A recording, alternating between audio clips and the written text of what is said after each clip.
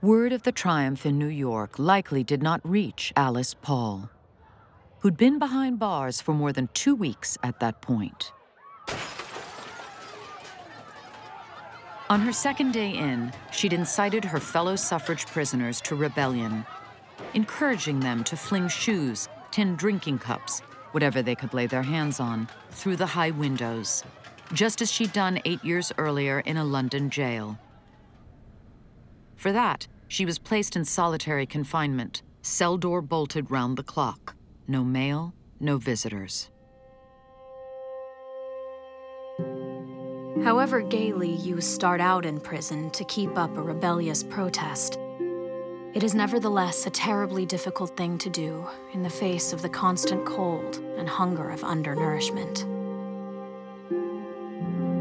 By the end of the second week, the daily ration of worm-riddled pork and dry bread had left Paul so feeble she had to be transferred to the jail's hospital.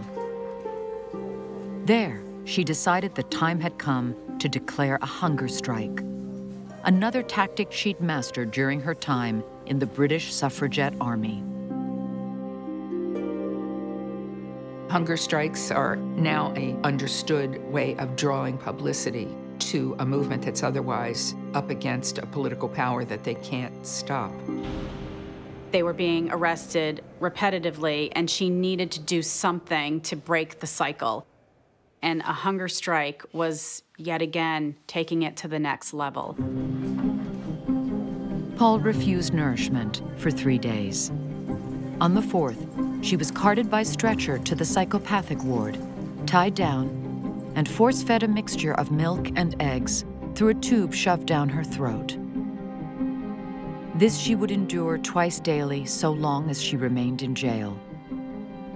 Alice Paul is singularly focused, almost to the point where you could characterize her as a zealot for suffrage. She is, by all accounts, an absolute force of nature.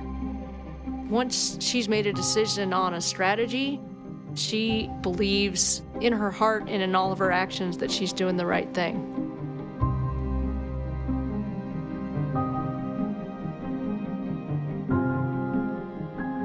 The news of Paul's ordeal, which played all across the country, was followed by yet more pickets, more arrests, more suffragists standing trial. This was an extraordinary innovation in the tactics of protest. People deliberately getting arrested, hunger strikes, doing it for the media.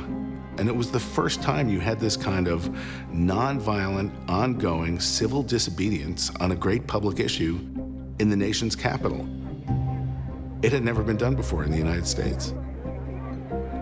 The fact that a woman will put her body on the line for her right to be a citizen is considered shocking. But women are realizing that if they don't act in these ways, nothing will change.